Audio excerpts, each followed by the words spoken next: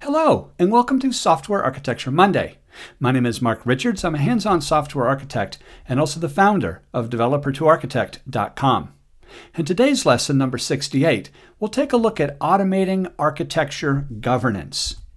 In lesson 55, we learned about architecture decisions and the use of architecture decision records. Michael Nygaard had coined these, and he said that we will keep a collection of records for architecturally significant decisions. And these are decisions that we make as an architect. And we learned that using ADRs in lesson 55, architecture decision records, was a great way of being able not only to document an architecture decision, but also to form a justification. Now, in this lesson, number 68, we're going to take one step further and see how to ensure the compliance of these architecture decisions that we make in an automated fashion. And I want to show you two open source frameworks that you can use. The first is something called ArcUnit. Now, this is for Java, and you can find it at arcunit.org. The second is netarc-test, and this is for C#, which what Ben Morris basically did was taken a port from ArcUnit and converted it so that we can have the same kind of automated tests for C# as we do for Java. So ArcUnit will be for Java, netarc-test for C#. Now let's take a look at how to apply both of these. And the first I want to do is let's take a look at a simple architecture decision here. In a traditional layered architecture where we have presentation, business, services, persistence, and database, what we have is an architecture decision which hopefully is documented and justified in an architecture decision record. Again, if you haven't seen that, take a look at lesson 55. But only the business and service layers can access the persistence layer to control change throughout the architecture. In other words, we don't want the presentation layer to access the persistence layer or the database directly. And notice we have a closed layered architecture. Now let's try ArcUnit first and actually see how we can write a programmatic test so that we can automate the governance of this particular architecture decision. So the first thing we're going to do in ArcUnit is I'm going to define a class here called Architecture Governance Tests. And I need to basically load up those classes. And so I'm going to import packages, and this is all using the ArcUnit API. I use the class file importer.import packages for com, my company, my app. And so that's basically the root package structure. Now, let's write a test to govern this. So the first thing we're going to do is I'm going to name this something that we can actually, I love naming these, by the way, and this is how I name my tests, to basically describe the architecture decision. In other words, presentation layer cannot access persistence layer. And so let's actually utilize the API and see if we can automate this. So notice how this says, no classes that reside in a package presentation, and so this is anything in presentation, should accesses classes that reside in a package persistence. So notice the no classes in the third line there. No classes that reside in a package presentation should accesses classes that reside in a package persistence. And then we have a because clause, which I really love.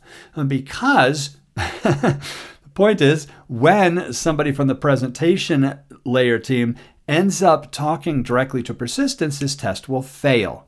And we want to tell the person why.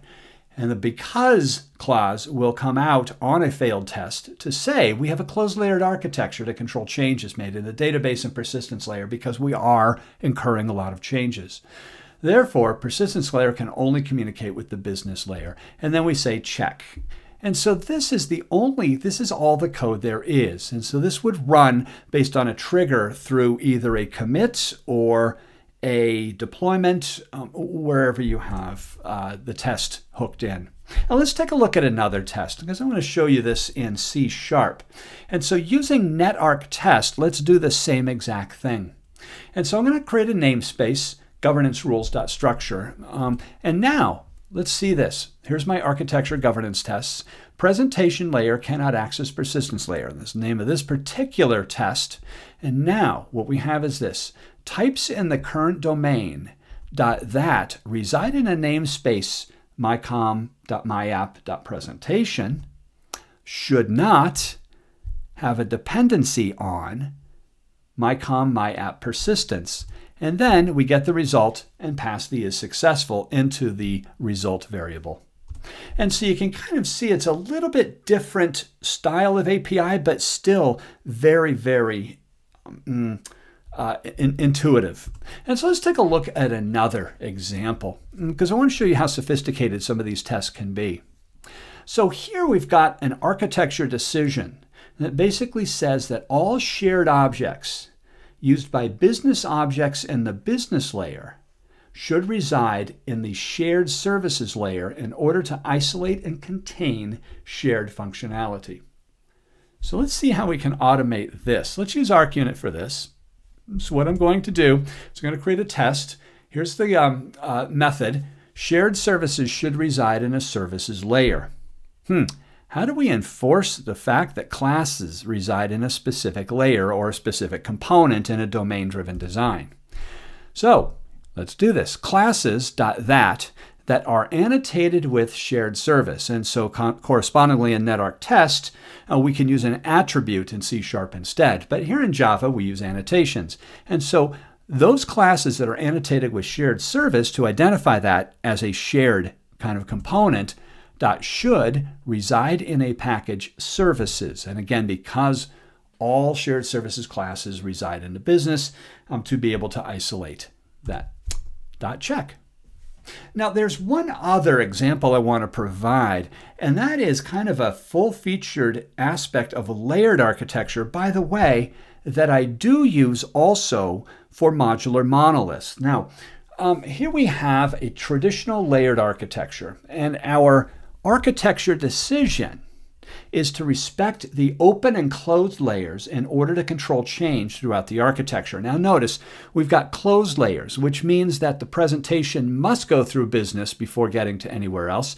Business, because services layer is open, can hop over services, but has to go to persistence, can't talk to the database directly.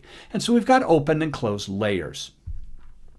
Let's take a look at another kind of mechanism within ArcUnit that we can actually apply automated compliance.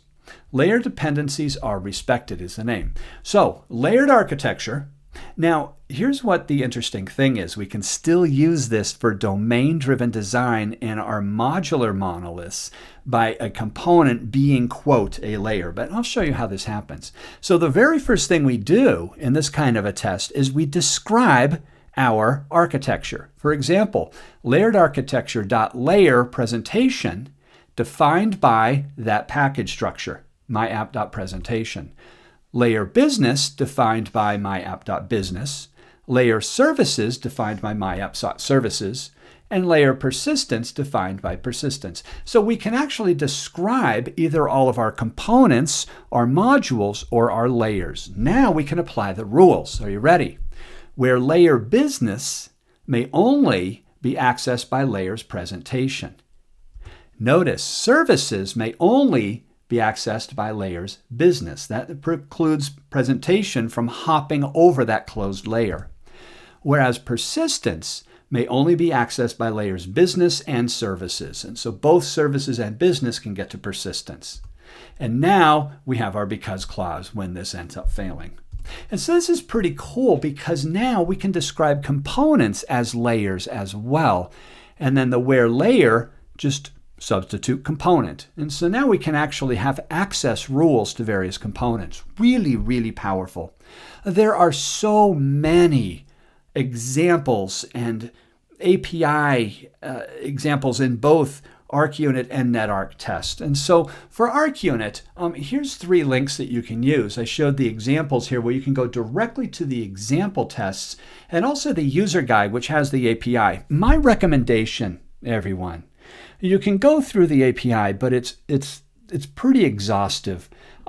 I prefer to actually go through the examples so that you can actually see the kinds of things that you can actually automate for compliance. Now, for those of you in C# with NetArcTest, Ben Morris has done the same thing. And so if you go to GitHub NetArcTest TreeMaster samples, you can see all sorts of other examples. In my opinion, it's the best way to learn the API. Also, the jar for ArcUnit is available on Maven, and you can do a NuGet on netarctest.rules in C#. So for other information, you can certainly go to Developer to Architect. These lessons are housed in Software Architecture Monday at developer2architect.com/lessons. I do offer private training classes, which you can go to on the training link. And also, you can see where I'm going to be available either through online training or also conferences and public events by going to my upcoming events page.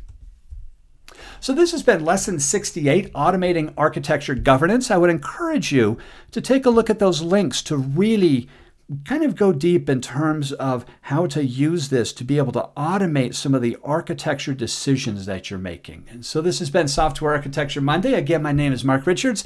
Thank you so much for listening.